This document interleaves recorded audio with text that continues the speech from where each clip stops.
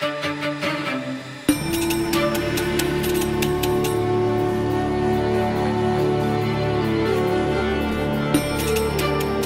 everyone, welcome to Conspirituality. I'm Derek Barris. I'm Matthew Remski. I'm Julian Walker. We are all over social media on, Meta, I guess it's called now. Right. Instagram, which might have a new name too. Sometimes TikTok, YouTube. And of course, we're on Patreon at patreon.com/conspirituality, where for $5 a month, you can help support the work that we're doing, as well as get access to our Monday bonus episodes. Conspirituality 76, How to Talk to a Science Denier with Lee Mcintyre. What happens when a philosopher of science shows up at a flat earth conference to test out his theories about changing people's minds? This story catapults you into Lee Mcintyre's new book, How to Talk to a Science Denier. As anti-vaccine and anti-quarantine protests flare up around the world, and the pandemic drags us all through financial and emotional destruction, discussing science communication has become more necessary than ever. McIntyre's 2018 book, Post-Truth, examined the manipulative world of alternative facts. As a sort of addendum, his latest charts a boots-on-the-ground course to understanding and engaging with false beliefs. My interview with Lee is the main focus of today's episode. And after we run that interview, the three of us will debrief and discuss. By way of introduction, I want to mention that the book points out some very helpful and even hopeful things.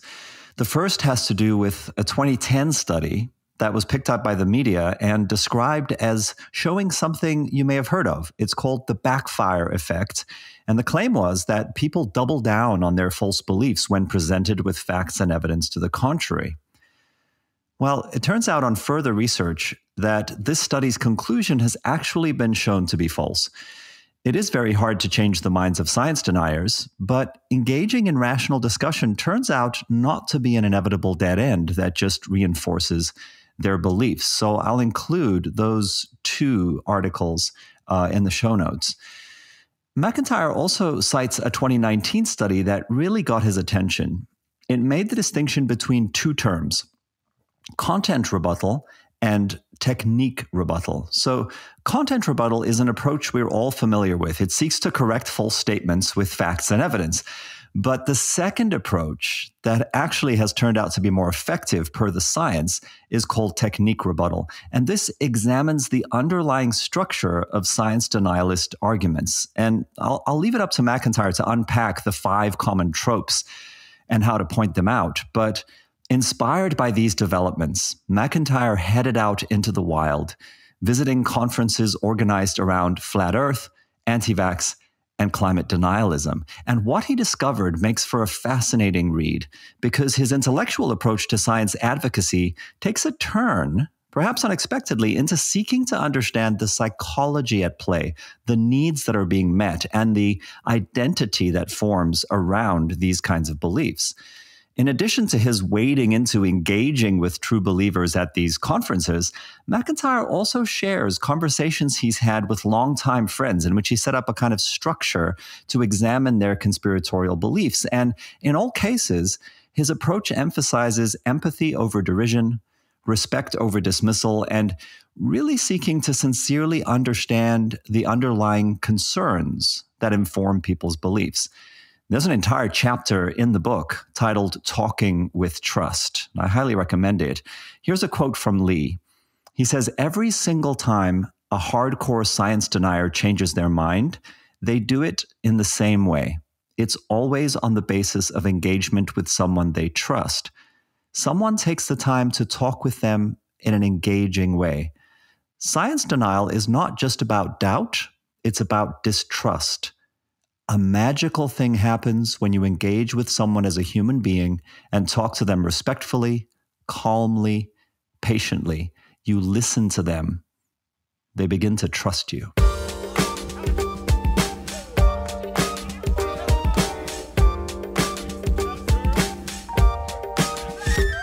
Lee Mcintyre, welcome to Conspirituality Podcast. Thank you so much for having me. Oh, absolutely. You come to us with an extensive and prolific academic background. It would take a while to list it all. And I know you're making a lot of appearances, so you probably hear people do this a lot. But let me just start by saying that you're a research fellow at the Center for Philosophy and History of Science at Boston University and an instructor in ethics at Harvard Extension School. What else would you like to add to that? Let me see. I grew up in Portland, Oregon. I was in the first generation to go to college, and I love writing books. I used to write, I used to write academic articles. And academic articles are read by about 20 people that you already know on a first name basis. Yeah. And I wanted to write more clearly than that and loop in a larger audience, which is, I hope, what I've done now. Great. Yeah, you're also the former executive director of the Institute for Quantitative Social Science at Harvard, which I found really interesting. And you are, as you say, you love writing books, the author of amongst 9 books, 1 novel, including The Sin Eater, and then lots of nonfiction like Respecting Truth, Post-Truth, The Scientific Attitude, and most recently, How to Talk to a Science Denier. So this is all very much in the wheelhouse of what we like to talk about on the podcast. Great. So your field is history and philosophy of science. Let's just start there. How do you define science? I just wrote a book about that. My previous book, The Scientific Attitude, because that's really the central question in the philosophy of science is what's special about science? How is science a distinctive way of knowing? And philosophers have bashed their heads against the wall on one another for about 100 years, trying to come up with some logical or methodological criteria of demarcation between science and non-science, between science and pseudoscience, trying to get it perfect. I mean, if there's one way to define philosophers, they've got to have it perfect, just, exactly the right set of necessary and sufficient conditions that there are never any exceptions. And after 100 years, I think that if we were going to find that perfect criteria, we would have found it by now. So that was the motivation for my book, to start thinking about, so what is special about science? What, if it's not something that's logical, or methodological, what is it? And what I think it is the attitude. It's the idea, I define the scientific attitude as the idea that scientists care about evidence and they're willing to change their mind on the basis of new evidence. And that is it in a nutshell. They have that openness and flexibility of mind while nonetheless being skeptics. So often when people think about science, they picture lab coats, test tubes, but beyond working in a laboratory, it sounds like you're already saying there's a way of thinking about the world that perhaps we can call being science informed, if that term works for you. Yeah, I think you're right about that. I think that what the scientific attitude is most basically is a commitment about values. It's a commitment about not wanting to fool ourselves with whatever we think is true. And the idea that we're going to test it against nature is a certain amount of humility. There's a certain amount of cooperative spirit with other scientists. That's something else that I think is really important about science, is that there's this community ethos of checking one another's work and being honest about it, and not claiming that your theory is right just because you're the one who came up with it, but being willing, as I said, to change your mind when the evidence shows that you're not right. That's something that I think is humanity at its best. And this is why it upsets me so when people attack science, because I think first, they really don't understand it.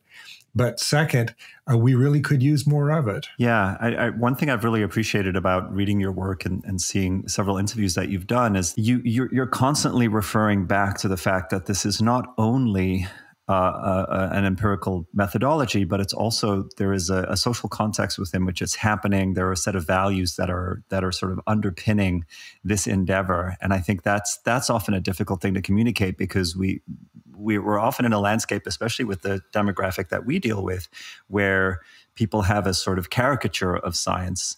And as you point out, this expectation that it is sort of perfect and airtight and never changing. And when in fact, the scientific attitude is the exact opposite. People who think that science has to be perfect, that it has to offer proof or certainty, are people who have never done science. Real scientists understand. I mean, they're always, when their back's not up, when they're not angry and defensive, they're always talking to one another about confidence intervals and error bars and what they know and what they don't know, because you have to, with empirical reasoning, you always have to hold out the possibility that further evidence will come in that will cause you to change your mind. To people who are outside science, I think that even people who trust science, by the way, not just the ones who distrust, I'm not sure they really get that. Yeah. And I wish that more scientists would talk about that, would embrace the idea of uncertainty as a strength rather than a weakness of science. Well, yeah, and I wonder if you'd agree that part of the public communication travesty that's been happening during the pandemic has sort of centered around this, that the ability for public health officials and scientific experts to change their mind as further information emerges in an unknown new situation, that communication has not been well done. I completely agree. And I think there's a little bit of fault on both sides here. I'm not usually a both sides kind of guy, but let me say a word about that. If somebody has the impression that science is about proof and certainty, and then the scientists change their mind, say on mask wearing, then it sounds like they're lying. Yep. It sounds like they made up something that they wanted to be true, they wanted you to believe is true, and then they're lying. But I think that there's a little bit of blame here on the side of the science communicators, because, as I said, when scientists have their back against the wall and they're defensive, and people are questioning their credentials or their knowledge, or their whether they're trustworthy individuals, it's easy to blur that line between this is overwhelmingly probably true and we're certain that this is true. And when you cross that line, then it's like you put your chin out for somebody to punch it, because then inevitably, as always happens in science, you have to modify what you said, and then the other people will think that you're liars. So the example that of course, the pandemic is the great one about changing their mind about masks. Now, the nice story about that is I think the correct one, that scientists, epidemiologists, public health officials didn't really have the evidence at first to think that mask wearing was going to make that much of a difference. And so they, would say, well, we don't have the evidence. Notice how they put that. We don't have the evidence. I'm not saying it's not true to think that this could help. Now, I remember talking to my wife, who's a physician, saying, okay, but would it hurt to wear a mask? And she said, well, no, it wouldn't hurt. It wouldn't hurt. And I wondered, why didn't they say that?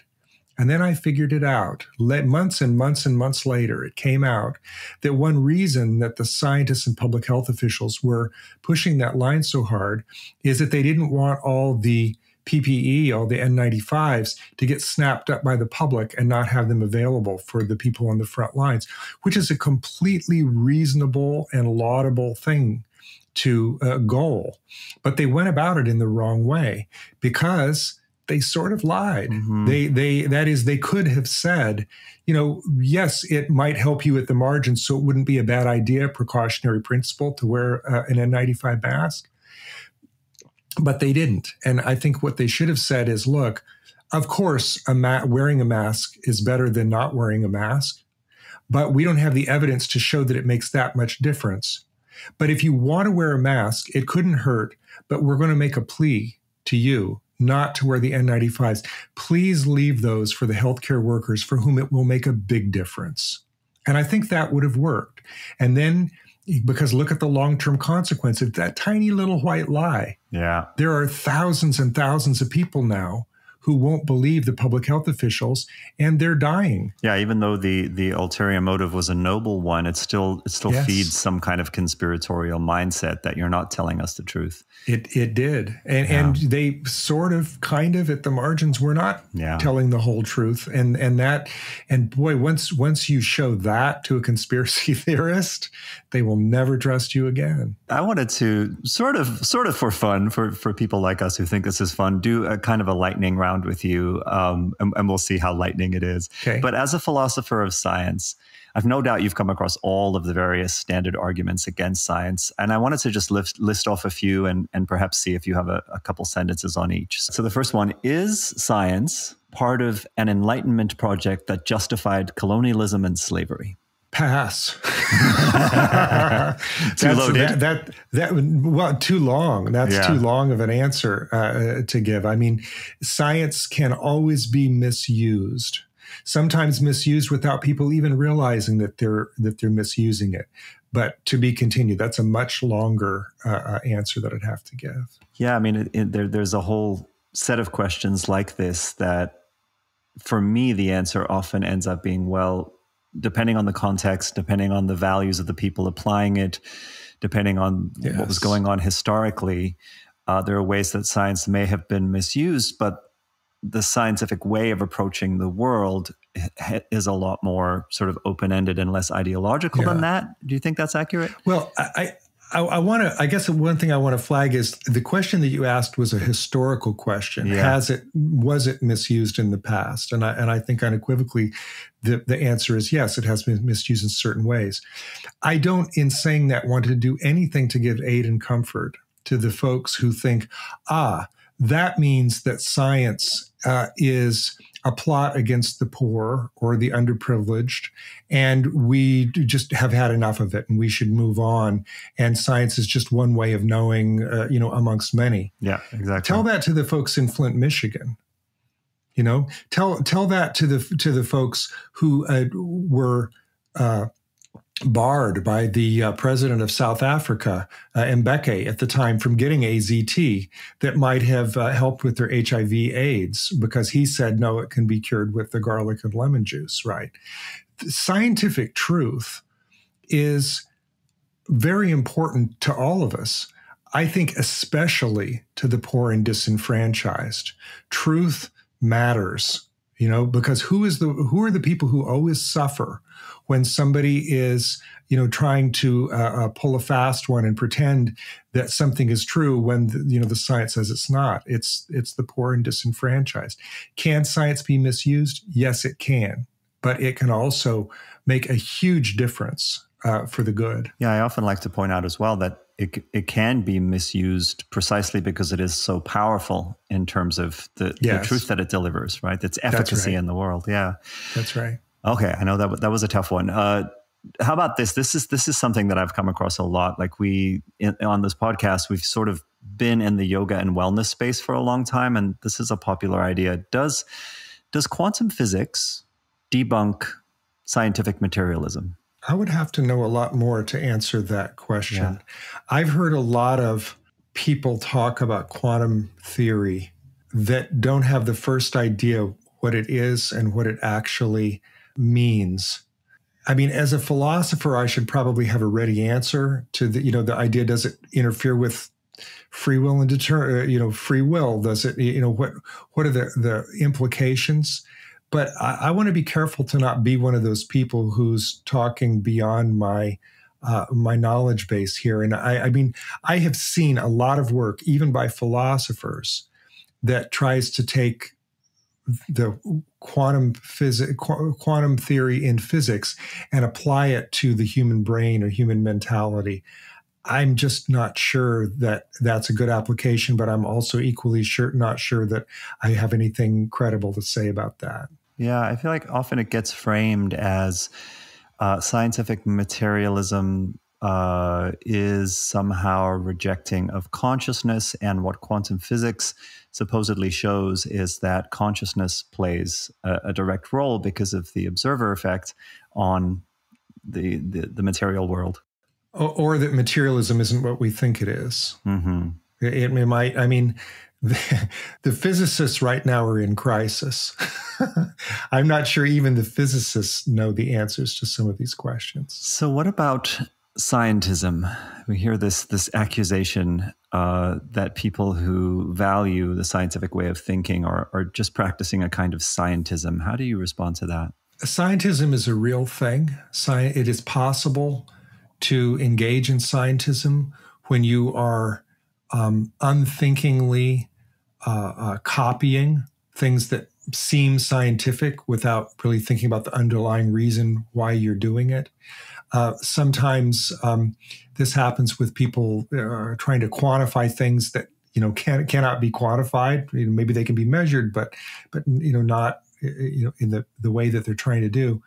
The example here that immediately pops into mind was the neoclassical revolution in economics, where Jevons and Walras were trying to copy physics, to the point where I remember some equation, and I don't think it was one of theirs, but I remember this equation that, from physics that was brought over just in whole to economics, but they replaced force with prices, and they replaced energy with something else. I mean, just to try to make it work. That's worshiping something without really understanding what it is.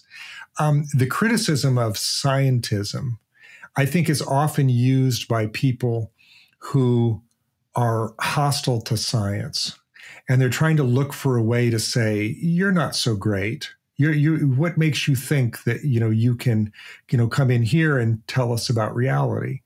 Well, I'll tell you what makes them think so. If it's an empirical question, I don't think there's any better method than science for investigation. Now, I also believe that there are some questions that science cannot answer because there are no data. And so it is possible, I think, for science to get ahead of its skis sometimes in trying to make pronouncements in areas where there may be truth, but there is no evidence. And where there's no evidence, I'm not really sure how science can help us. And I'm thinking here of not just of questions about ethics. Some people want to turn ethics into a science. I'm not sure how they would do that. The one that I'm thinking of most specifically is the question of life after death. There are no data. No one knows the answer to this. No one. What we have are, 3/4 of the people on the planet pretend that they know, theists or atheists. We do not know the answer to that question. So how can you make a science of it? You really can't. Now, I'm very interested in these folks who are trying to measure the claims of people who have had near-death experiences, where they will say, okay, you said you had a near-death experience and you rose above your body and you looked down and you noticed that the nurse had a bald spot. Terrific. We're going to test that. So they went in and they put little shelves at the top of the room in all the operating rooms, and they put a playing card face up on the shelf. And then anybody who claimed to have a near-death experience, they said, what was the playing card? Nobody's been able to answer that. So that's a kind of a scientific attitude, trying to gather some data, about something that people claim is an empirical experience. It's become very common since 2016 to use this term post-truth, which is also the title of your 2018 book. And we look around today with COVID denial, anti-vaccine activism, the epidemic of conspiracy theories based not only on suspicious mistrust of institution, but also a kind of sweeping rejection of the scientific consensus. When you wrote that book, Post-Truth, during the Trump era, do you think you imagined we'd be here in 2021? And what do you think has led us into this landscape of alternative facts, anti-vax, and even QAnon? It's hard for people to go back in time and recognize what things looked like just after Trump was elected president, and where it looked like it was going. I'm not, I think, trying to flatter myself to say that I was worried about where it was going, that you could that if you were worried enough and you took the science seriously, you could sort of see where it was going. I think of Tim Snyder's book on tyranny. I think of Jason Stanley's work, how fascism works and how propaganda works. So there were some people who were concerned and, had read George Orwell and some other thing, Hannah Arendt, and started to worry, where are we headed? So let me put it this way. If you were paying attention to the signs, it was all predictable. You could see it coming. And I got a lot of pushback when I wrote Post-Truth from people who said, oh, my goodness, isn't this catastrophizing? How could we possibly end up here? But as the years went on, it looked worse and worse. I kept waiting for the book, to be outdated and, not to apply, but it really didn't. And I think that was, again, not because I had some, great power to foretell the future, but because if you were paying attention to what Trump was doing, it was something that had been done before by autocrats, by fascists, and it was predictable. The difference was the internet. The internet made it possible to spread the disinformation much more quickly. So it was a unique circumstance which had a unique word to define it, post-truth. A lot of people even deliberately misunderstand what that word means, as if it means, well, truth doesn't matter anymore. The term post-truth is a term of lament, meaning truth is in danger. And I defined it in the book as the political subordination of reality. And you could see that in the very beginning of Trump's presidency. But the greatest example of post-truth came in the January 6th insurrection. If there was ever, and the Stop the Steal campaign, right at the very end of his presidency, if there was ever an example of post-truth, that was it. Yeah, the sort of ultimate flowering of everything that had been coming for quite a few years. Recently, what did Trump say 3 days ago? The fraud it in Arizona. Yeah. And so what did they find? That Biden actually won by 300 more votes? Trump goes to a rally and he says, did you see the results of the audit? It completely vindicated me. It showed that I actually won Arizona. So, that too was predictable. You put facts in front of him, he doesn't buy them. Then, the Arizona Republican Party takes the ballots, takes the voting machines, does this, cockamamie audit. Even, as biased as they are, they find that he didn't win. He still takes credit for it. That's post-truth. Yeah. That is, it's laughable, but that is post-truth. If we go a little further back to the science wars of the 90s, I'd love to ask you about that. It seemed that at that time, it transformed from being an argument between science and conservative, traditional, fundamentalist religion. Pat Buchanan's famous statement about the culture war at the 1992 GOP convention. But there's this shift instead to the growing trend on the left towards the postmodern critique of Enlightenment ideas and values. I just am curious about your take on that. Maybe you can tell us first, if it works for you, which aspects of postmodern philosophy you see as useful and valid, and then perhaps where it may have confused or short-circuited the discourse. I wrote a little bit about this in Post-Truth. I don't think that the folks who came up with the idea of postmodernism intended it to go where it went. I think that their heart was in the right place. They were Derrida making the claim that there was no such thing as objectivity, that you couldn't actually know the truth outside a context. This was an interesting idea in literary criticism. It might even have some applications that scientists should take seriously. Foucault's idea that, in an environment in which you can't know objective truth, what does that mean? It means that those who are claiming that they know the truth are really making a power grab. It's about power, not about knowledge. Another really fascinating idea, which I think, by the way, goes some way toward explaining what happened with Trump. Okay? So there are aspects of postmodernism that are interesting and relevant and insightful. The problem is this. George Orwell once said that liberals are people who play with fire and they don't even know that fire is hot. And I think that that's something of what happened with postmodernism. That is, taking it beyond the point where it is interesting and, let's see how far it goes and how far it applies, but then using it as a cudgel to attack the possibility that you could know things in the sciences, that there was any possibility of knowing anything about gravity or anything in astronomy is absurd. But once that happened, once the science wars came to the attention, and this wasn't a straight line, right? This moved through relativism and a couple of other, isms along the way.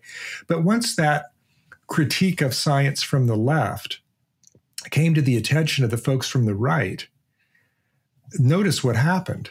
They said, wow, is this a powerful tool? It's like they were on the battlefield and said, look at this flamethrower. Let me pick this up and see how this works, right? Yeah. And then, because once you can incinerate truth from the left, you can also incinerate it from the right. And then you have this really interesting thing happen. Liz Cheney, Lynn Cheney, her mother, once wrote a book, excoriating the relativists, just against, all of this left-wing relativism. And yet here comes Kellyanne Conway with the idea of alternative facts and Giuliani saying truth isn't truth, what is that but relativism? So I make the case in my book, Post-Truth, that there are right-wing postmodernists. Not to say that Trump was reading Derrida or Foucault, but some of the thought leaders were on the right. Some of them had studied postmodernism and understood that what you really need in any denialist campaign, which I think MAGA is an alternative narrative. You need to incinerate the truth that you don't like and then build up your own narrative. And postmodernism contributed to that, which drives folks on the left insane. And it's why I got some hate mail from folks on the left at the time, because who wants to be responsible for that mess, right? But again, I don't think their heart was in the wrong place. I think they were just playing with fire and didn't know it was hot. And then the right got a hold of it and used it to hurt people. And that is not what the inventors had intended.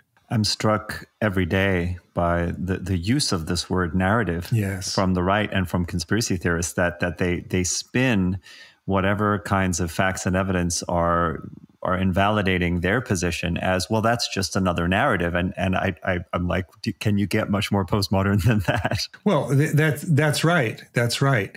Because yes, it is.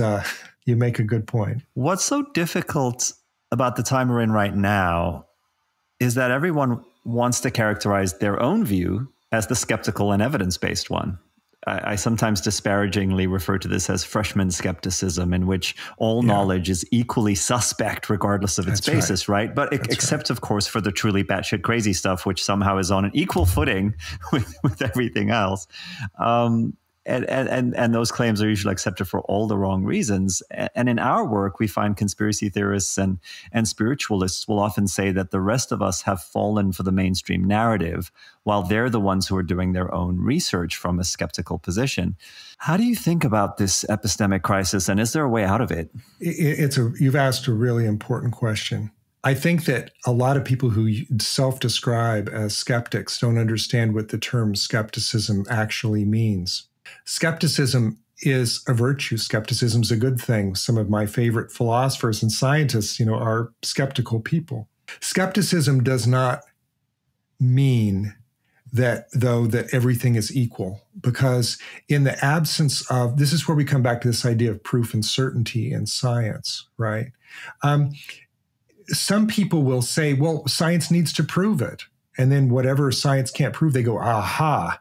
Now I'm skeptical, and my theory has just as much likelihood of being true as theirs. Where did they draw that conclusion from? Because there's a doctrine in philosophy and science called fallibilism.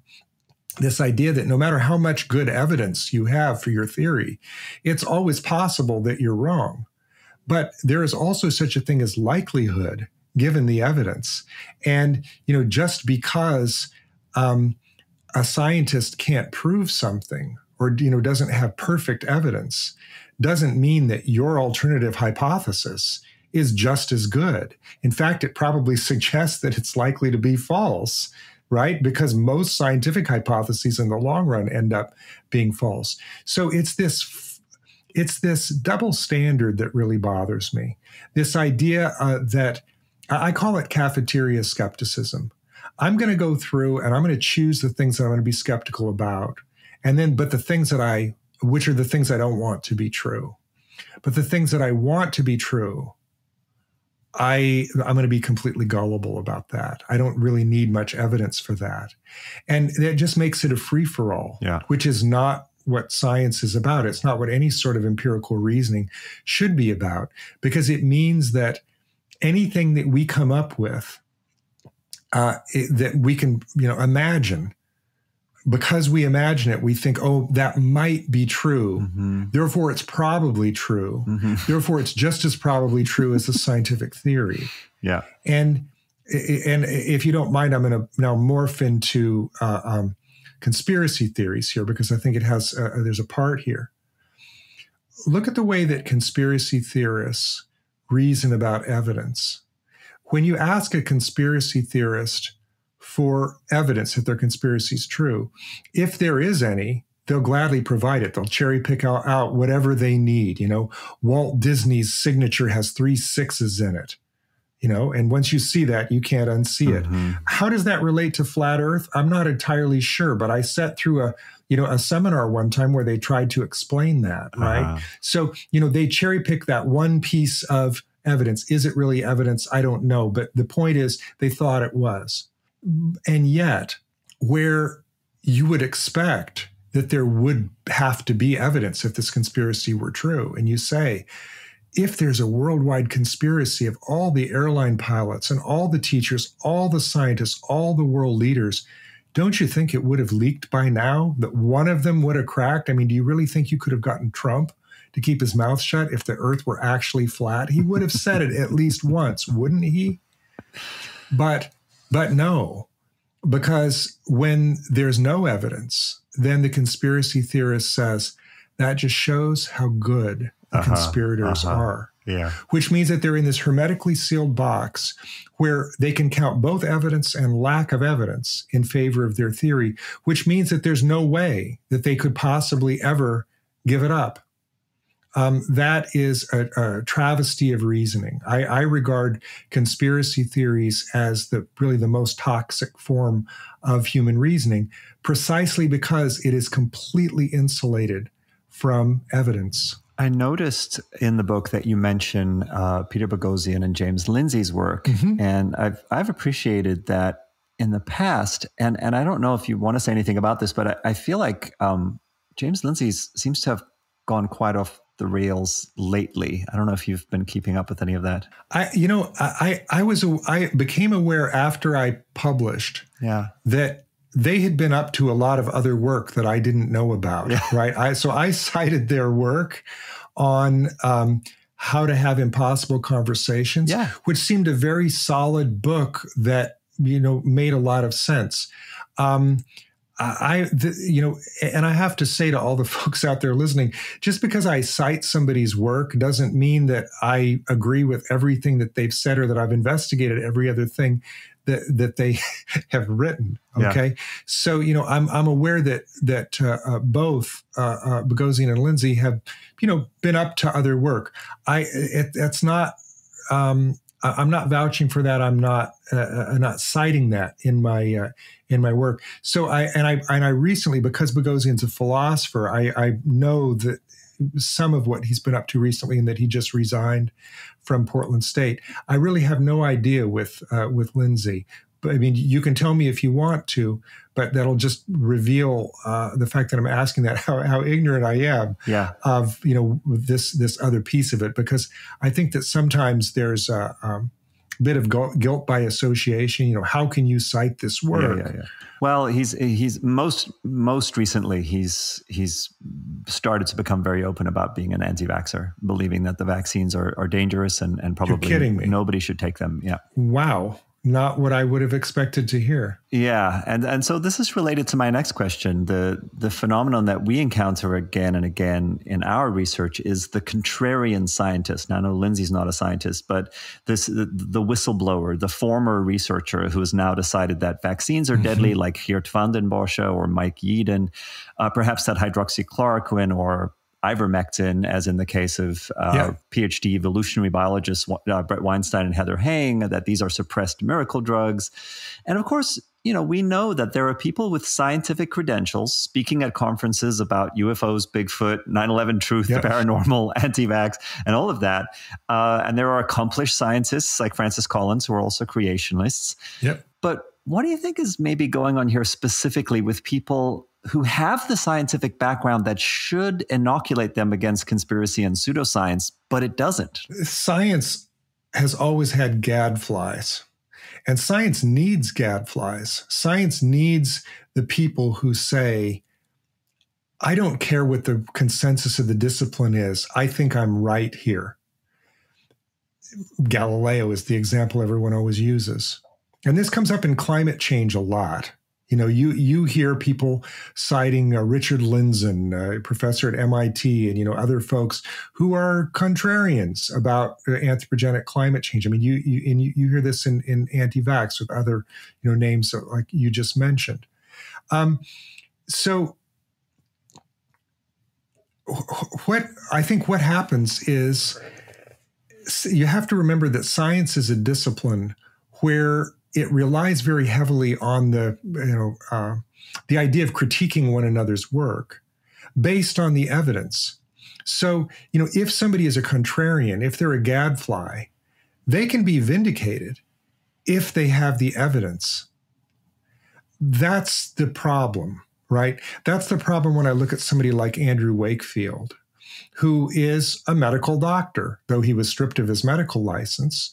The fellow who claimed that the MMR vaccine caused autism, did a scientific study on this that was pulled because it was shown to be not just sloppy and misleading, but also fraudulent. He's hailed as a hero at anti-vax conventions. So, what's going on here is, you asked a slightly different question, I guess, than the one that I'm answering here, because you're asking, how did these particular people miss the fact that they're going against good scientific principles? And I think that part of the answer is they're human. They have cognitive bias like the rest of us. Scientists are always more attached to their own theories than someone else's theory. But you get read out of the profession, if somebody refutes your theory and you say, well, that's just your opinion, and then, you continue to do more experiments. But I think there's something else going on here too, which is that people enjoy the adulation. They enjoy, even if they're scientists, they enjoy the idea that there are tons and tons of people who think that they're right. And, when you start to play to the crowd, and you stop playing to your scientific colleagues, I think there's trouble. Look at Galileo. Look at Wegener. Look at this fella, Harlan Bretz, the geologist that I discuss in my Scientific Attitude book. These were scientists who were in such a small minority, it wasn't even funny. But they never gave up on the idea of playing to their scientific colleagues. They never said, well, let's bring in the public relations people and have a press release, and just see how many newspapers we can advertise in, right? It's anachronistic to say that about Galileo. But I mean, look at Semmelweis, the guy who said, maybe we should wash our hands occasionally when we're delivering babies, right? He was persecuted for his views. I mean, he was the gadfly, turned out to be right, but he never went appealing to the crowd. He always was trying to appeal to his scientific colleagues. Why? Because he had the evidence. So, these other folks that you're mentioning whose work I don't know, and what I say to people who write me and say, here are the 20 things you should read, before you go to bed tonight, or you're an asshole, about anti-vax, just read this. I always say, why are you trying to convince me? Why are you not publishing this in a scientific journal and trying to get it peer reviewed, because then you would actually be convincing, more people than just me. But they don't do that. Now, maybe they claim you can't get your papers published, et cetera, et cetera.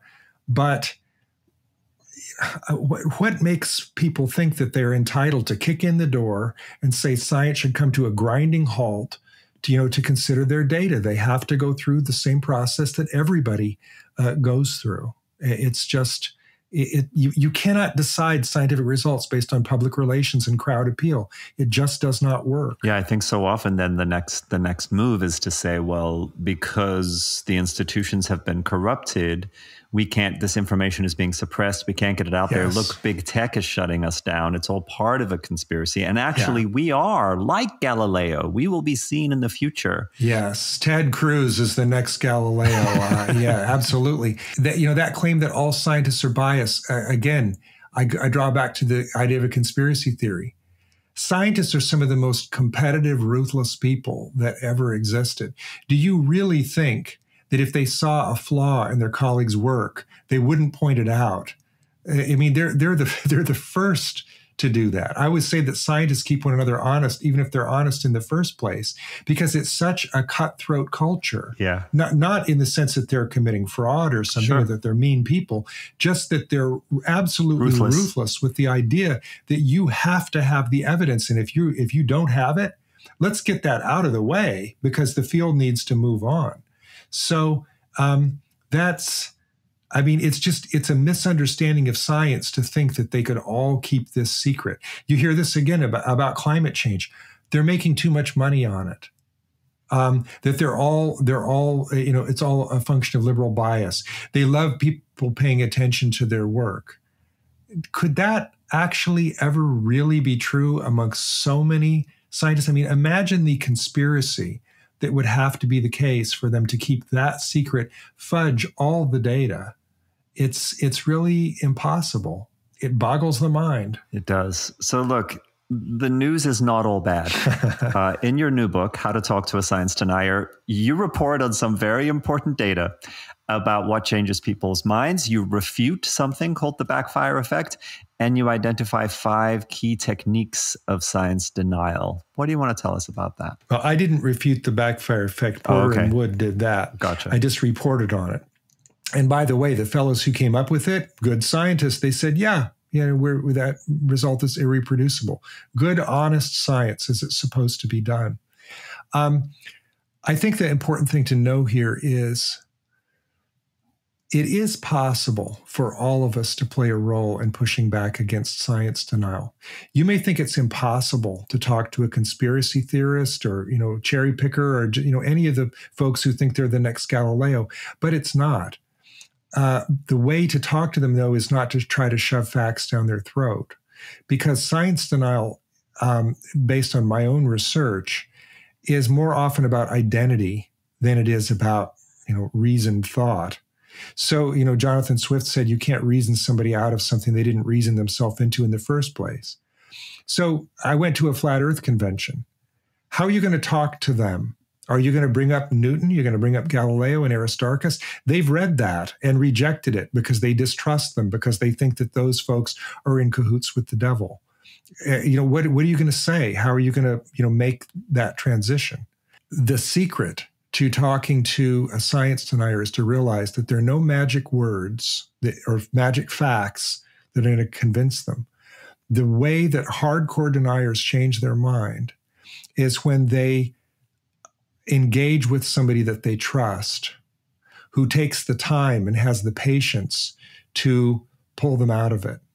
And you do that through empathy and respect and love, really. That's how, same way you get someone out of a cult when you get right down to it.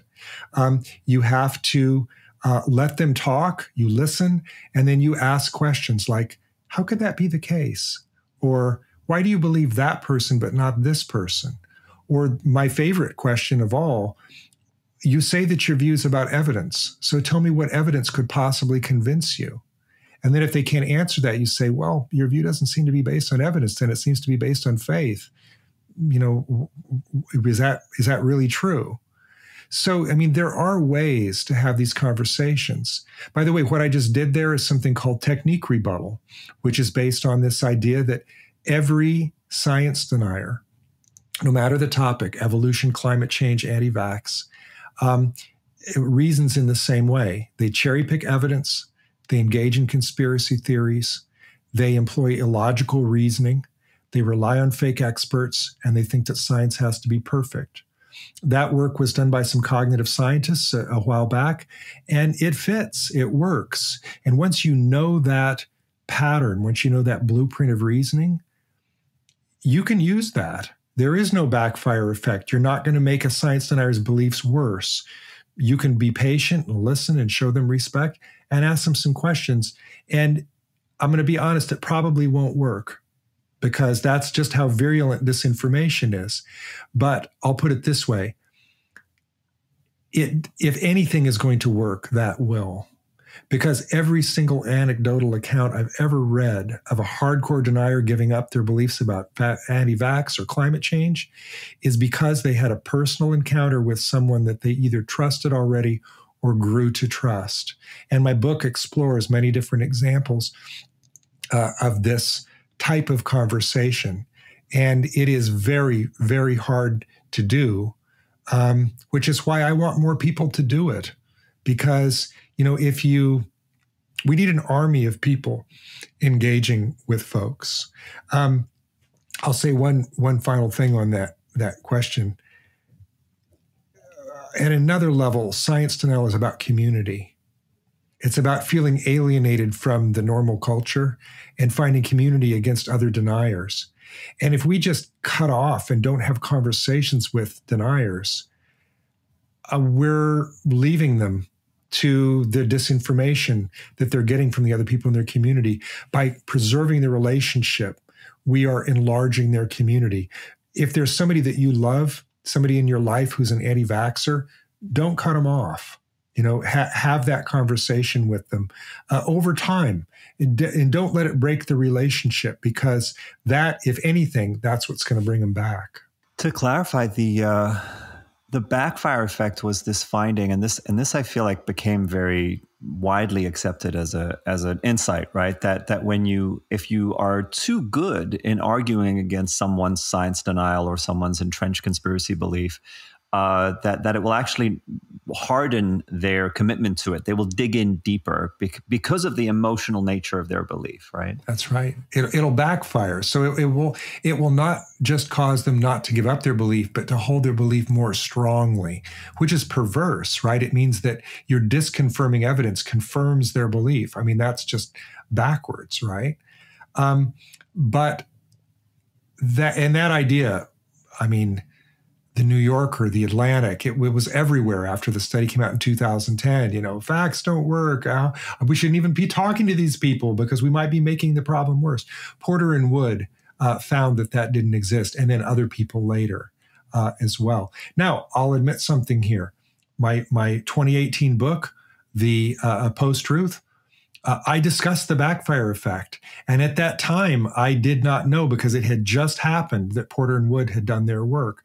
And so that, as I discuss cognitive bias, one of the cognitive biases that I discuss in that work as a root of post-truth is the backfire effect. Turns out not to be the case. I was wrong. You were wrong. And that study ended up not being replicable. And so there's a much more nuanced position that I hear you going for in how to talk to a science denier, which is understanding that the information deficit model is maybe not the way to go, right? The assumption that, well, if you just give them enough information, then they'll change their mind. But more so that there's understanding that the emotional component is a really big deal. And then the identification is a really big deal. To a science denier, their beliefs are not just what they believe, it's who they are. And when you attack their belief, you're attacking them as a person. Now, so just imagine that. I mean, that explains why it's so hard, doesn't it? If you tried to talk somebody out of their religion or out of their political beliefs, you wouldn't expect to just share a few facts and then they'd say, what a fool I was, and, you walk away. you would expect a tough fight, and that's what you have with a science denier. Now, the interesting thing about denial is that it exists on a spectrum. Some people are the audience for disinformation and science denial, and they haven't gone completely down the rabbit hole yet. Some of them have gone completely down the rabbit hole. Vaccines is a good topic for discussing this, because anti-vaxxers are afraid, and they love their children just as much as anyone else does. But they don't want to do the wrong thing. And so they don't know the answer. And maybe they go to their doctor, and their doctor says, I'm surprised at you for raising these questions. That's ridiculous. Bring your children and have them vaccinated. They feel resentful and they feel alienated, so they get on the internet. What do they find there? When you put in Google, do the MMR vaccines dangerous? I guarantee you somewhere on that first page is going to be an anti-vax answer to that. The way the algorithms work on social media, once you start looking for that, you're going to find more and more and more. Then where are you? Could all these people really be wrong? Maybe I'd better hold off. I mean, I'm not saying I don't believe in vaccines, just maybe I'll give it a little more time. An awful lot of people who are anti-vaxxers, that's the way they are. And think how that plays with COVID. While they're saying, I'm waiting for more evidence to come in, COVID is stalking them and killing them. So at the root of all of this is disinformation. Not misinformation, disinformation. Intentionally created lies by someone who has something to gain economically, politically, ideologically from having people believe false things about all the topics we've been discussing. And so there's a sense in which science deniers are victims, and they deserve our empathy. And it's really hard to empathize with somebody who is so certain that they're right when you know they're wrong, and they're in your face and maybe even infecting you while they're arguing with you. It's really hard to empathize in those circumstances, and I get that. But I think there's a sense in which they are duped, and not just willfully ignorant, but duped. And I think that opens another door here, which is that I think, since I've written the book, I've thought more and more about this. We don't just need to talk to the people who are already infected with the disinformation. We need to figure out how to shut down the disinformation, figure out where it's coming from, figure out how it's being amplified. We know how it's being amplified. It's on social media. There was a story in NPR recently which found that 65% of the anti-vax propaganda on Twitter was due to 12 people. It doesn't take that many people to amplify. Yeah, and those 12 people, we've reported on that a lot. The disinformation does, and their posts will end up getting shared and reshared hundreds of thousands, if not millions of times, and they have huge influence. So I want to come back for the last question here. To talk about trust and respect, because that's one of the key things that you discovered. But before I do that, you mentioned technique rebuttal, and that technique rebuttal is based on recognizing these 5 key strategies that science deniers use. And it sounds to me, tell me if this is right, that you're talking about stepping back from debunking the content and more sort of examining the underlying structure of the arguments that they're making. Exactly right. And it feels wrong to do that. It feels like get in their face, debunk them. But if you just step back a minute and think, why did you just say that? How are you reasoning? Is this thing that you just said inconsistent with this other thing that you said 5 minutes ago? That's a very powerful thing. And they're not prepared for that usually. There's an absolutely brilliant paper in Nature Human Behavior, summer of 2019 by Cornelia Betsch and Philip Schmid, that outlines, that provides the scientific evidence that this is possible. And not only that, they provide scripts. Again, not that they're magic words, but I mean, they say, if this is the piece of disinformation, this is what you can say. And then I've tried to add to that how you say it, makes a difference. Their study was done online. I'm an advocate of face-to-face. I want to extend their work for hardcore deniers, not just, people who are hearing disinformation for the first time. But they found again, they confirmed the idea that there was no backfire effect and that you really could change people's mind. And that was part of the inspiration for my book. That really opened up a whole world to me, because that means that we all can play a role, not just scientists. Everybody can play a role in doing this, because those 5 steps are easy to learn. And if you don't want to read the scientific paper, there are 4 or 5 popular media accounts I can think of off the top of my head that discuss how to do it. And I footnote them all in my book. It's all there that, helps anybody learn how to do this.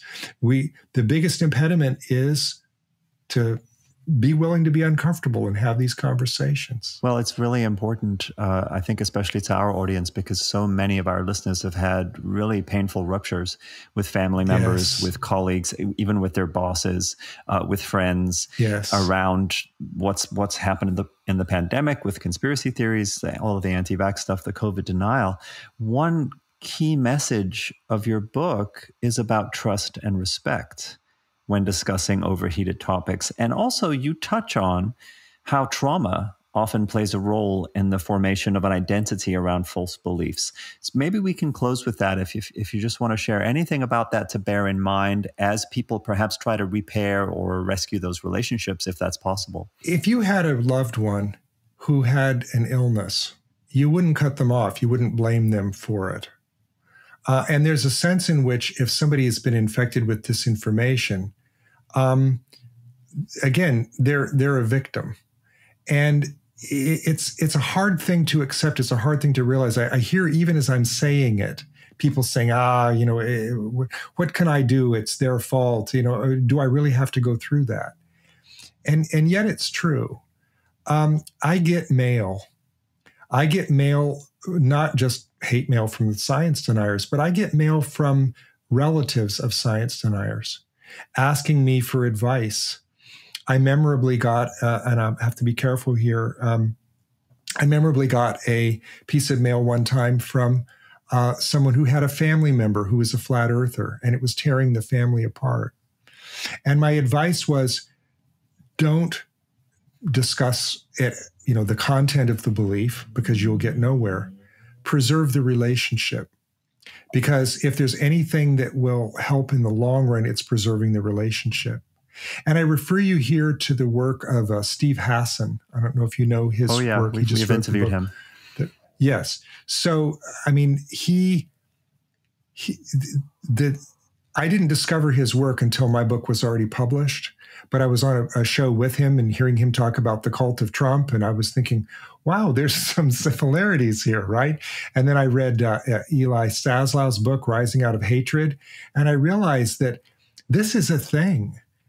You can take people with extremist beliefs that tear families apart and bring them back. And the only way to bring them back is through empathy and love and respect and listening. So I think you should always prioritize the relationship, because if not, then really, and I don't want to moralize here, but if not, just realize that what you're saying is, this person is sick and I'm going to abandon them. They're just going to go off and have to burn through it. They're going to be off in their information silo and they're not going to hear any more from me. Now, that does not mean that you have to tolerate being around a COVID denier who's going to get you sick. It's perfectly acceptable. In fact, I heard of this working recently of a fellow who said to his friend, he said, he had been vaccinated and the other guy was not. And he said, listen, I love you. Nothing you do can ever break our friendship. But until you get vaccinated, you're not coming in my house. Now that's love.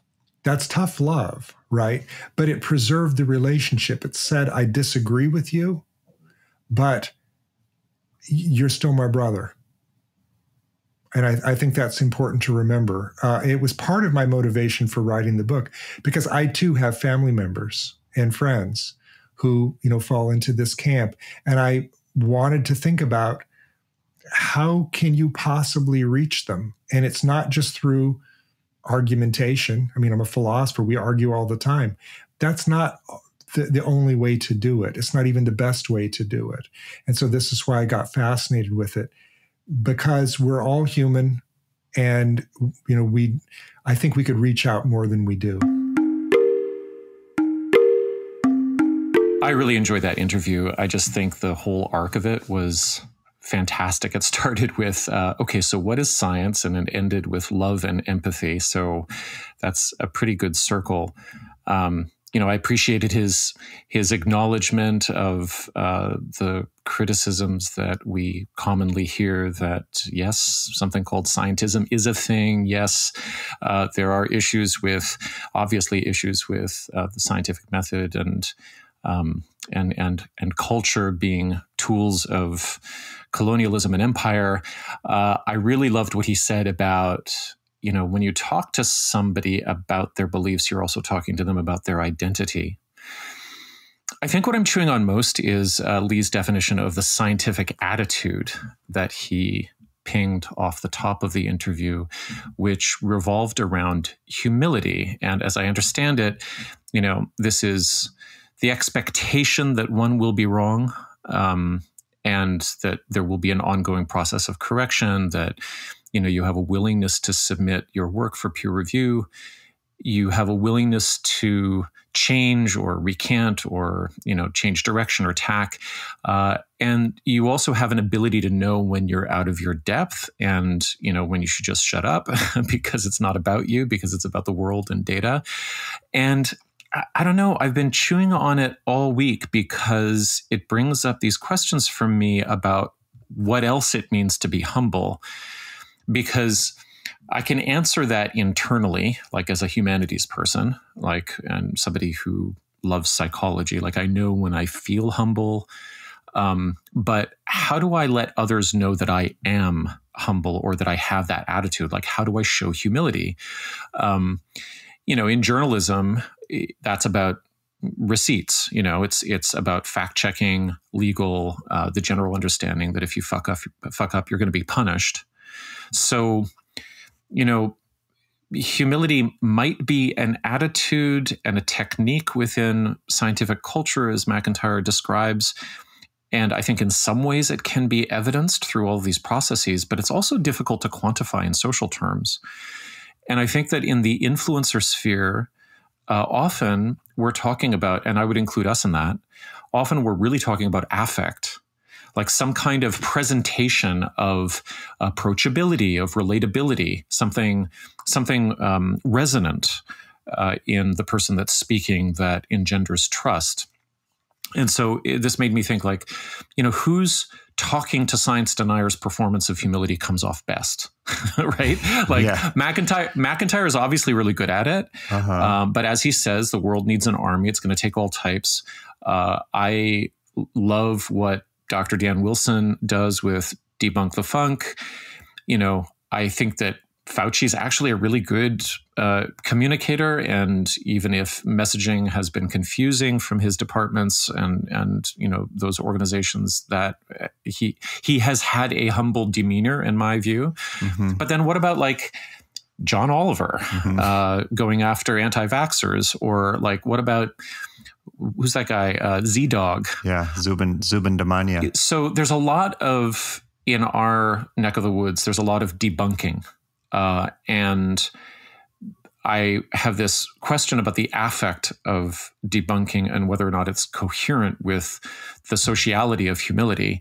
And I'm confused enough about these questions that I'm going to work them over for Monday's bonus episode. I'll really look forward to hearing where you go with that, Matthew. And I'm really glad you mentioned influencers and affect and all of that, right? Because we're in a subculture that has a very performative relationship to humility as something that is often anything but, right? It's the humble brag, or it's the pretentiousness toward a kind of piety or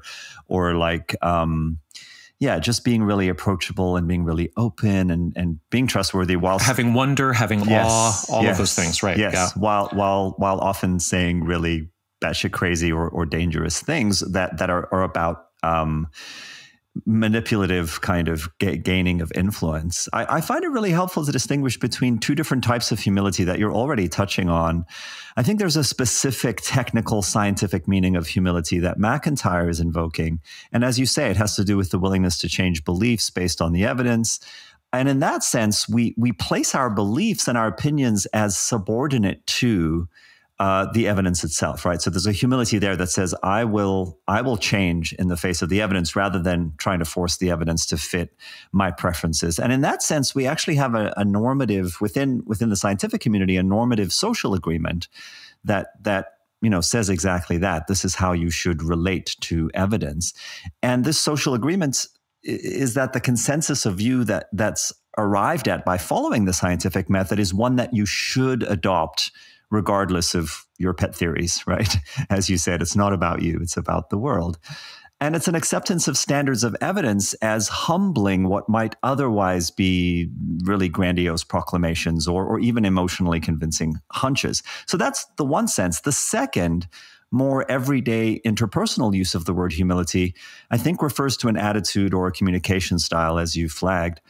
It's not really about the content or the basis for belief. And in this sense, being humble often equates with never directly telling anyone they're wrong. And so if we use that criteria, then, Dan Wilson certainly kind of fails it, right? And John Oliver fails it. And you can see why some people, and Z-Dog definitely fails it. You can see why some people in the wellness space would not think that they were humble because they're not being agreeable or tolerant of divergent beliefs, in this kind of who are we to say way, right? Because, people who know what they're talking about will say, this is actually false. This is wrong. So in that second sense, I think many people see something like the communication of scientific consensus based on strong evidence as a kind of arrogance, because it will inevitably rule out claims that are not supported by evidence or that are so at odds with the bedrock established law of physics, chemistry, and biology that the likelihood of their being true is just incredibly, incredibly small.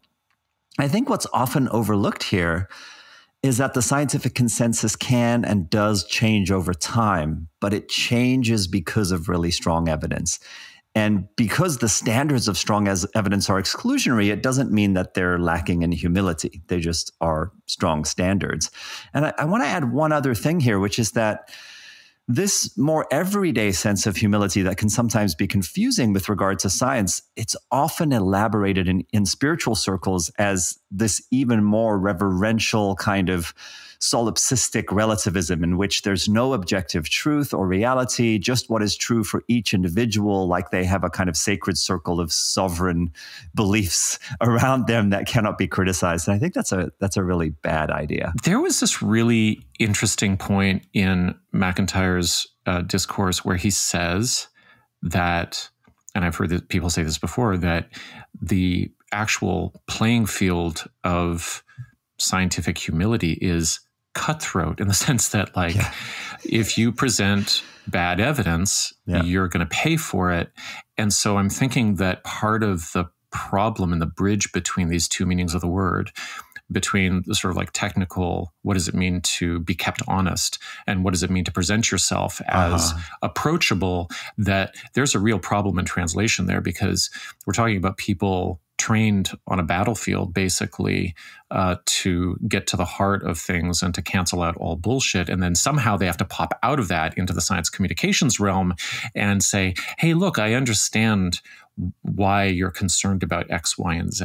And I haven't really thought clearly about how much judo is involved in that transition. It's very tricky. And I want to add too that when you talk about it being cutthroat in that way, and when McIntyre does, it's cutthroat in a way that's not personal, right? So the standard thing, if you talk to people who work in the sciences and go to conferences and present their papers and stuff, they'll say someone will absolutely tear your ideas to smithereens because you got something wrong, and then you'll go and have a drink together afterwards. There's a sense of, maybe there may be interpersonal shit that happens, but there's I'm sure there is. Yes, but there's a sense that the shared project of really coming to truths and really testing ideas is valued above personal egos when it's operating at its best. And I think that's happening a lot of the time. That's also the difference between debating ideas, which I don't think social media is really geared toward because of how personal everyone takes everything on social media. If you're attacking ideas now, a lot of people treat it as if you're attacking their person. And that's just really problematic.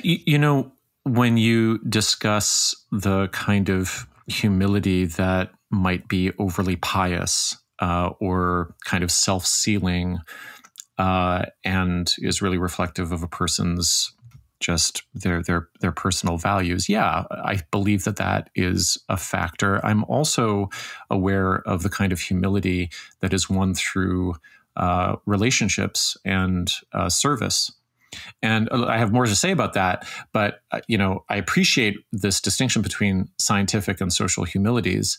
But that humility, number one, is the real sticking point, because it's the province of those within scientific discourse already. But it's number two, the social one, where the rubber meets the road, really, in terms of public communications.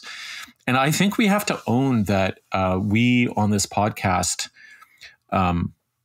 often get accused of, as in our role as cultural critics, as having a lack of humility because we present our arguments with too much confidence or perhaps too much emotional force, that we mock those that we disagree with, that we're rigid, narrow-minded because we won't compromise on, the scientific consensus regarding vaccines, for example. Some will want us to have the kind of humility that they see Zach Bush performing when he's in rapture over the microbiome or the fishes or whatever, right? Yeah, and that's so perfect. But Matthew, it's so perfect, right? Because it's the humility that he's the performative humility that is engaging in, which is this mythopoetic kind of, beautiful mellifluous voice, all the rest of it. But then the things he's saying are so not actually humble. They're outrageous. Yeah. That's why I'll just this is my refrain, I think, for the podcast, is that just put the content aside and study the affect of the influencer, because that's where the trust lines are built. And with Bush, his followers specifically love him for his own attack on the impious and non-humble technocrats of the medical world. So, it's like, I feel like if humility is an affect of scientific integrity, I don't think we can ignore this much older and more common meaning of humility that belongs to the religious sphere, which we see Bush invoke, because when people don't find us sufficiently spiritual, they will say that we lack humility. But what I think sometimes they are saying is, how dare you be so certain and so articulate or whatever, verbose, when I feel so confused by this mystery of life. Well, you would say that. Right. Anyway, okay, so here's my disclosure in humility zone for this episode. I think I often perform my own confidence in the subject matter that we present with a little less than what I would describe as good faith. Because if I'm completely honest about the positions I hold, I don't hold them primarily based on evidence and rationality and being willing to change directions and all these great values that McIntyre is proposing. Like, those things all play a role for me, but I think actually a much bigger but more hidden role is played by my networks of social trust. Like, who do I actually believe and want to be associated with? Well, if you're not basing it on evidence, how are you a co-host here? Right. That's why we hired you. Because yes, but the pay rate was. So anyway, but that's a great question. Like, why am I co-host? I think it's not. This is such a great question. I think I'm a co-host because we knew each other. Now, how did we know each other? It goes back a decade. We intersect in various social circles.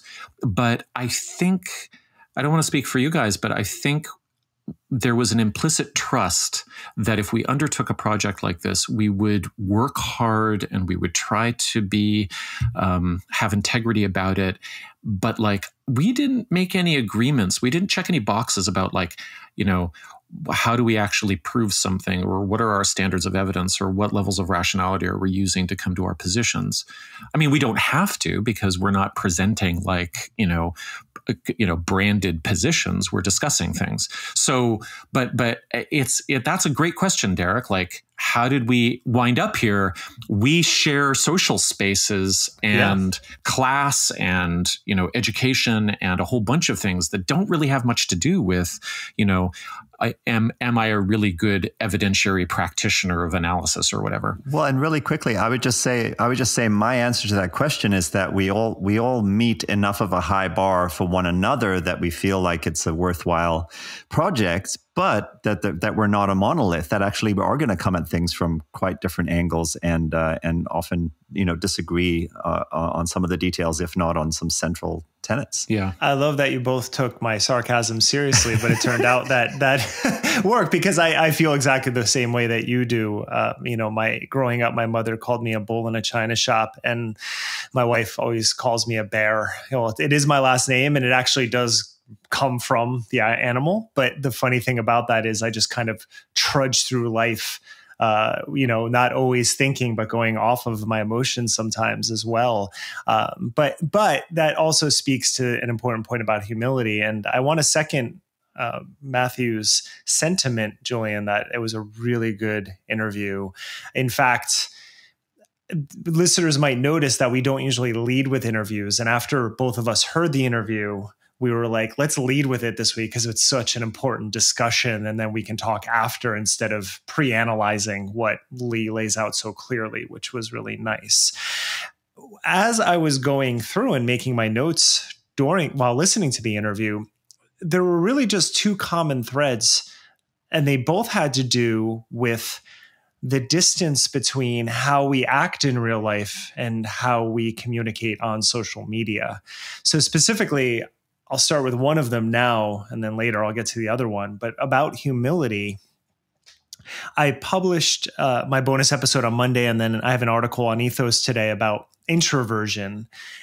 And we live in a society that is very much geared toward extroversion as a leadership position or as a fulfillment of your destiny, as some sort of higher level to reach, is often presented as extroversion. So in her book, Quiet, Susan Cain goes to a Tony Robbins conference to talk about this, because here you have someone who, there might be a number of introverts in the audience, but Tony is telling you, walk on that fire, be loud, scream, dance. And the whole idea is often presented as the introverts need to be more extroverted, and then they will find their destiny. They'll be in their power, however you want to phrase it.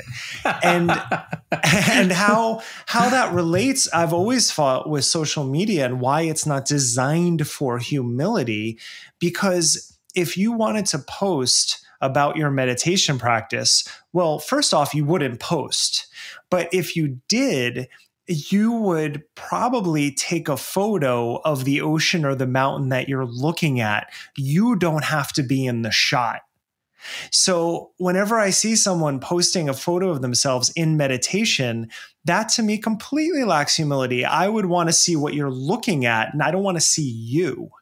And the whole idea that we can have a conversation around humility on a vehicle, a mechanism technologically that is designed for extroversion, designed for just showing yourself off. I mean, look at Facebook's announcement today, Meta. The company that's supposed to bring people together is doubling down on the focus of the individual. And so it really gets hard to have conversations around humility on social media when the actual communication system is not designed to facilitate such conversations. Yeah, I want to go back for a moment to something you were saying, Matthew, about just your really frank acknowledgement of how so much of what we base our opinions on has to do with networks of social trust. And I want to give a shout out to philosophy professor Thi Nguyen, our fantastic guest host from episode 55. I really, really enjoyed talking with him. He's done incredible work on precisely these questions, noting that because we cannot be experts on everything, we inevitably have to choose which experts to trust in areas where we don't, and for sheer logistical reasons, cannot really have detailed knowledge. And this gets into his examination of echo chambers and filter bubbles and how social media polarizes us, not only politically, but also epistemically, meaning how, on what basis we claim knowledge. But listeners can go check out that episode for more if they have the same nerdy obsessions I do. I'd suggest, though, that our criteria for deciding who to trust really do matter, and they can be evaluated and reconsidered with exactly the sense of rigor and humility that being science-informed requires. And I would hazard a guess that you're doing that with your network of social trust, Matthew. Yeah, I guess what I'm bothered by, I'm disquieted by, is that the criteria for deciding who to trust is really post hoc.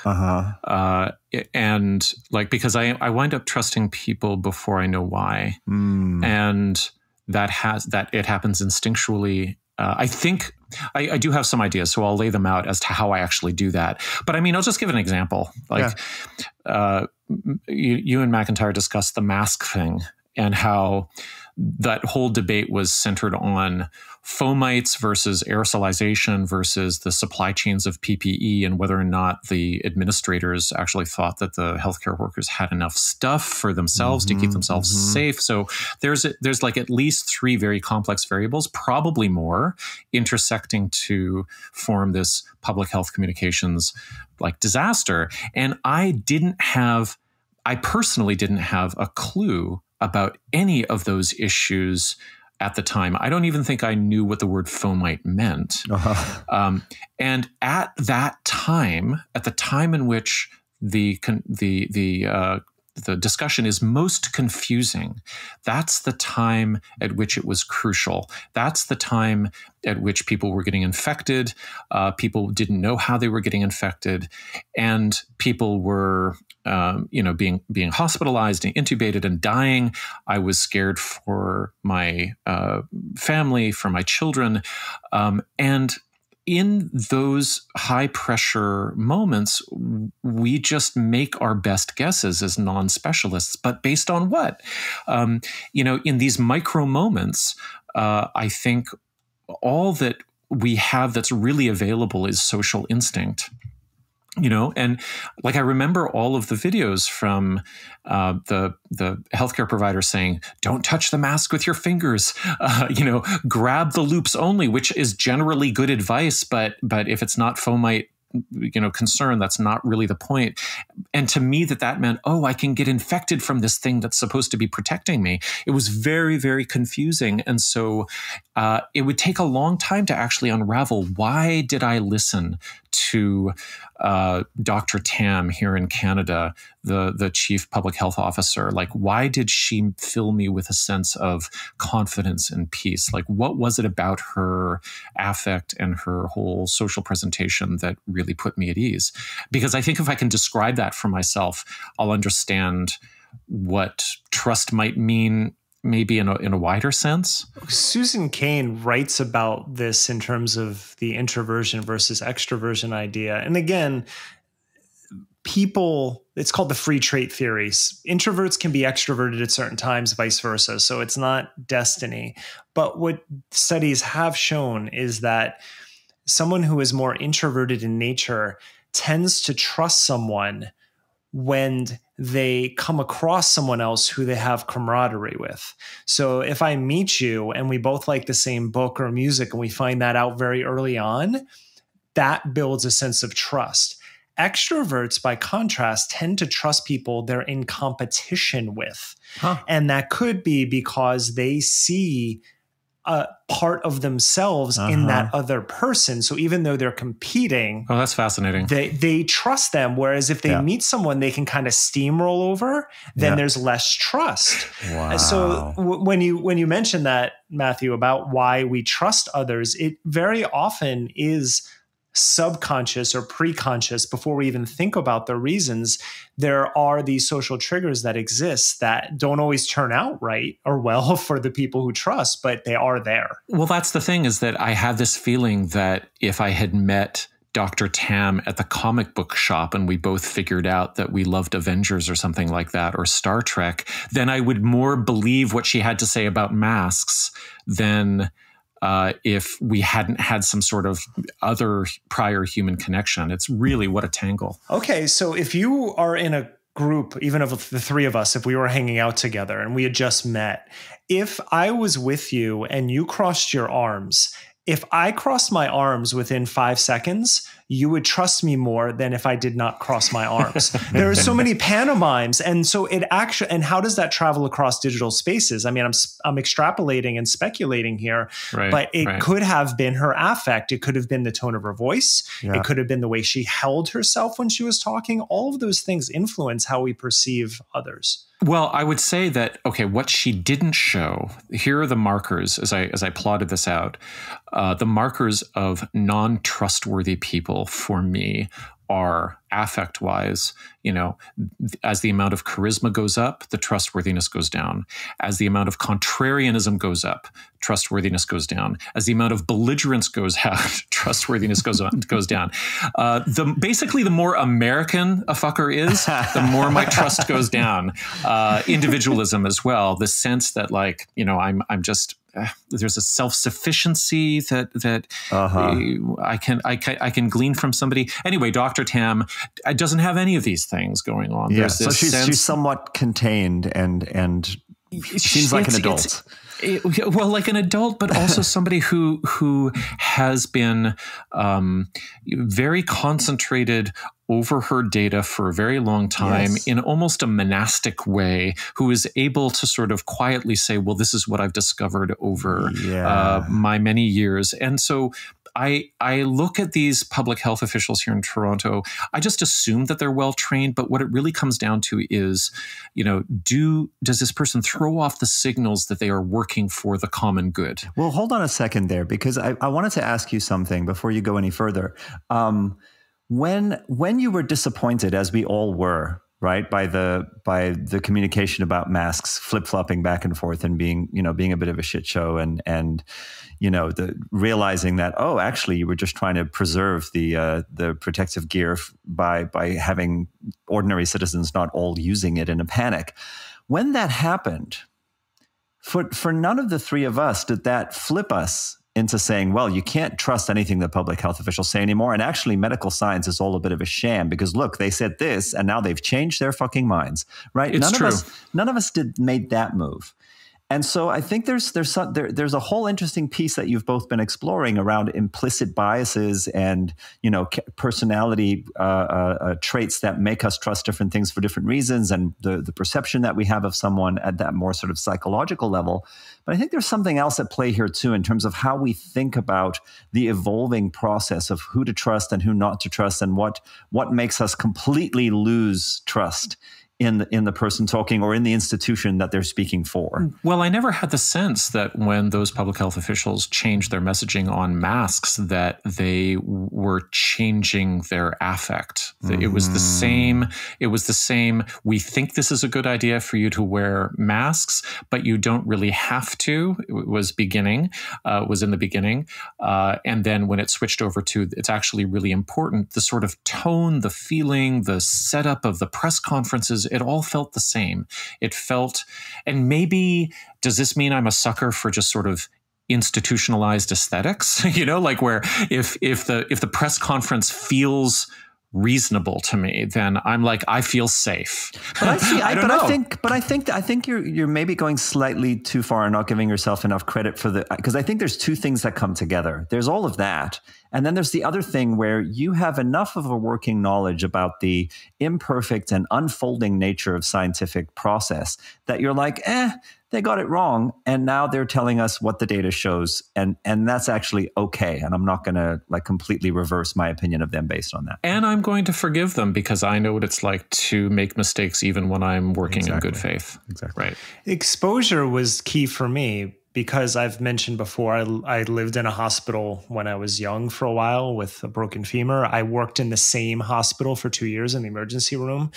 And I think of my experience about 6 or 7 years ago, where in an 11-month period, I had cancer surgery and knee surgery. And in both situations, I had certain issues with my oncologist and my orthopedic surgeon. And overall, I think they did fantastic jobs. And what I didn't agree with them, I didn't take. I didn't take the advice on those things.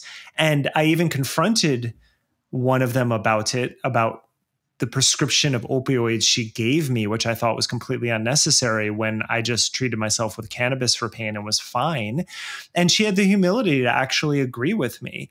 And that relationship with the medical system, at understanding that they're people and it's not infallible, I think for me was very important going through this pandemic process. So I do get mad about some of the communications and the way that they were rolled out. But these are people who are, the idea that everyone involved in the system is part of this complex deep state that is just out to get us is so juvenile and ridiculous.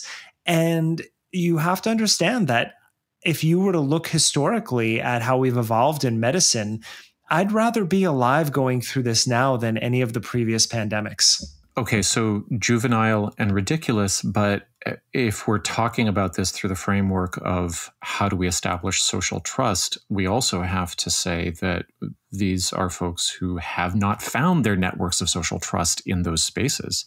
And so why has that not happened? Does it have to do with the predatory healthcare system in the US? Does it have, we know all of the reasons. So, and it just seems to be such like a thick, almost wicked problem that we have this backlog of life experience, all of us, that we bring to these situations in which instinctually we are going to establish trust in very, very small windows of time under high pressure. And we can we can wind up trusting Joe Rogan because we say, oh, he's my guy. You see his t-shirt and you hear his voice for 5 seconds and you're like, that's my bro. Or you listen to Dr. Dan Wilson for 5 seconds and you go, oh God, thank God somebody sounds like that. Somebody sounds like that. He's like, hello, I'm Dr. Dan Wilson. I'm a PhD microbiologist. I'm like, oh my God, thank you for being a human being. But if he said something completely ludicrous, if he said something completely ludicrous, you would change your mind. That's what I'm so disquieted about, right? Is that it turns out that, okay, do I have the best kind of allergy, actually? Is it fortuitous that I hear Joe Rogan and I start getting the creeps? But when I hear Dr. Dan Wilson, I'm like, oh, I want to hang out with you. Yeah. I mean, seriously, he's just a wonderful communicator, and he makes me feel like love for science and everybody who does good work in the world, right? I mean, people trust somehow. Tony Robbins is a thing because somehow people are able to listen to the first 5 seconds of his voice and not have explosive diarrhea, right? But that's not me. Well, the thing is, it's not only that they're not having explosive diarrhea, it's that they listen to his voice for 5 seconds and it hooks into some deep need that they have inside of them that is otherwise probably unexamined, right? For most of his audience. Yeah, it's got a hook, but it's got a hook into some need that happens unconsciously for sure. But the affect of aggression has to be absorbed. It has to be interpreted immediately as a kind of like firm paternal love or strong something like leader, that.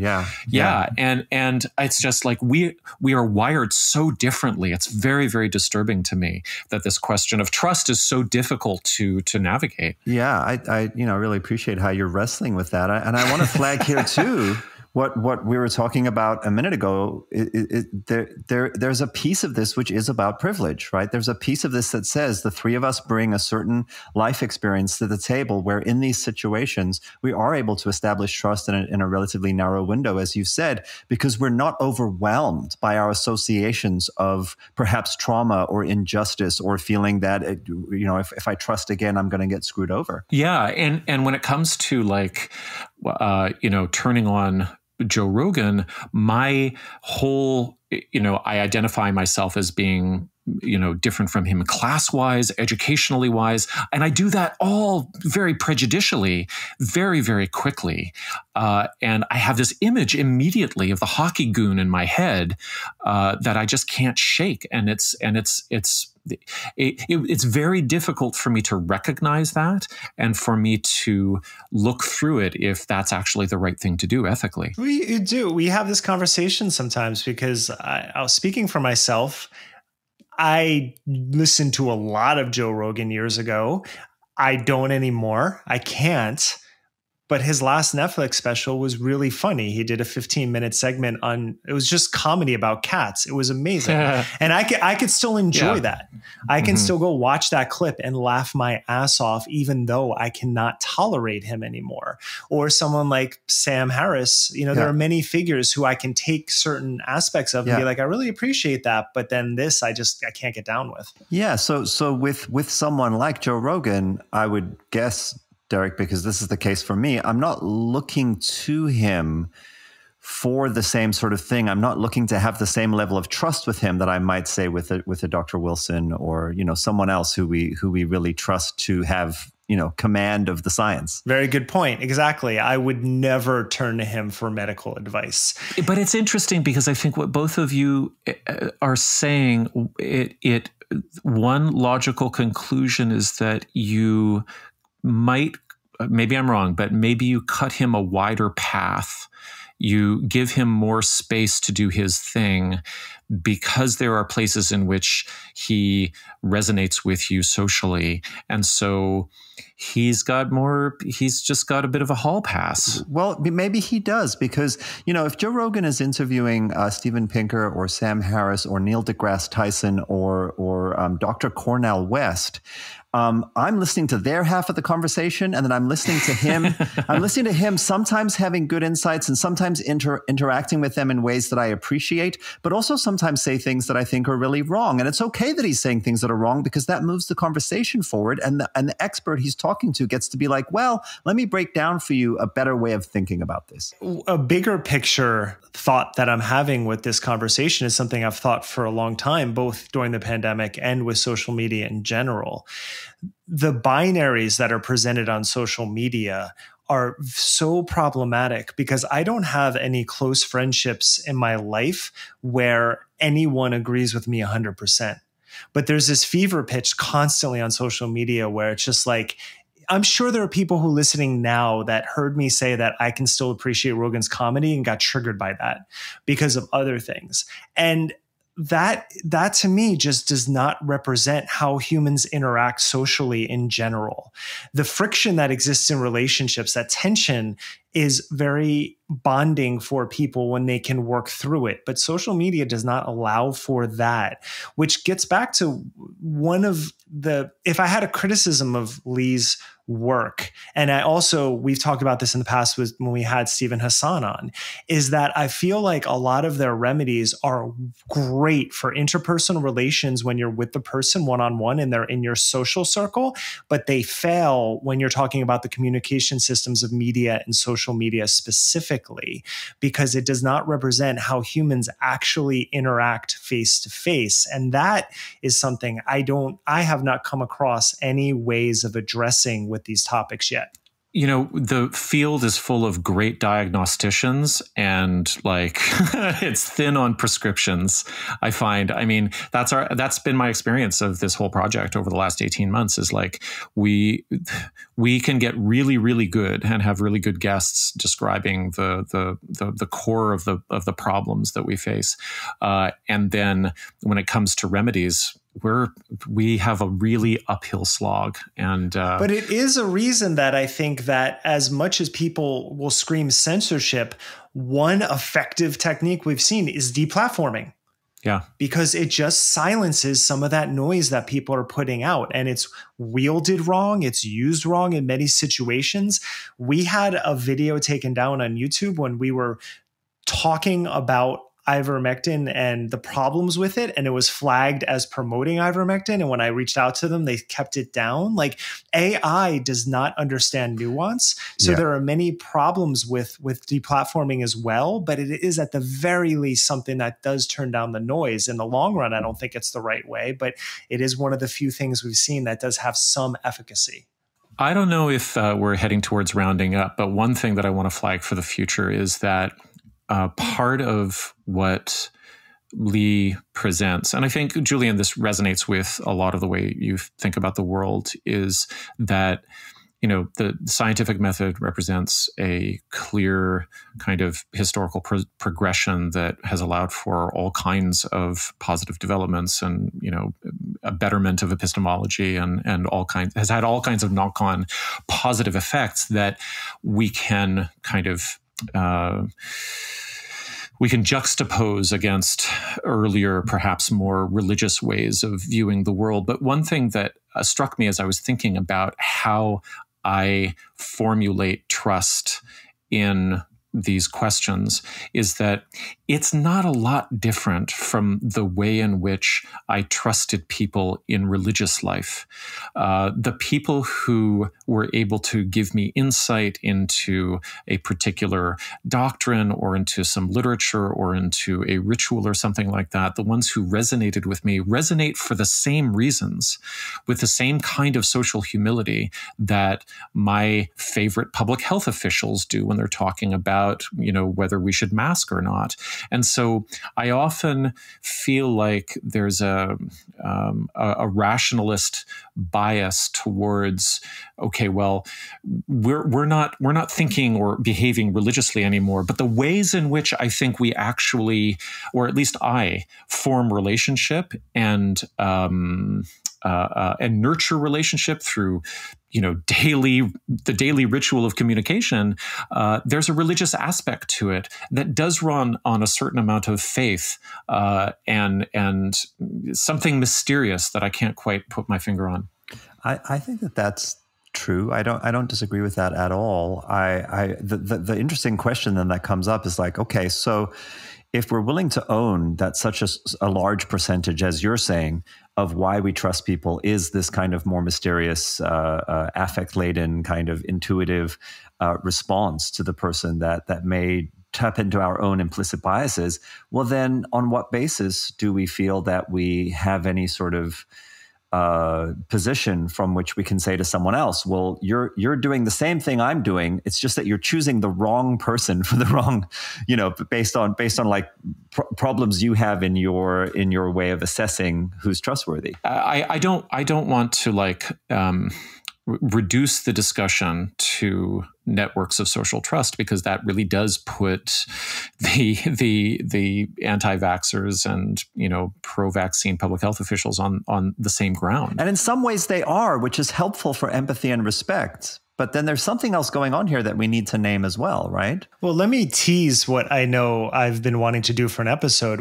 and a lot of listeners have asked for us to look more at Christianity and certain devices that exist there. And to me, this will always comes back to a subject that I was studying 20 years ago, which is creationism, and how creation, quote unquote, science presented itself as being on equal footing as evolutionary biology. And part of that was an actual coordinated effort by evangelicals to debate people like Bill Nye took the debate, for better or worse. You know, it was actually a good conversation they had, but you can't debate creationism. You just simply can't. It's so ludicrous. And so when you get into the idea of being concerned about vaccines, being concerned is right. To say vaccines don't work or are going to kill you in 6 months, whatever, that's also the same level of ludicrousness. So you have to look at the people driving these messages and what they're actually doing. And I feel like in many ways, that debate of creationism that was set off, and I'm going to go in a lot more depth when we do get to that episode, because it had to do with the school boards in Texas and the ways that they wanted to instill it into the curriculum, which still happens. Well, the same thing is happening now with the anti-vaccination movement. These are coordinated efforts by people with agendas.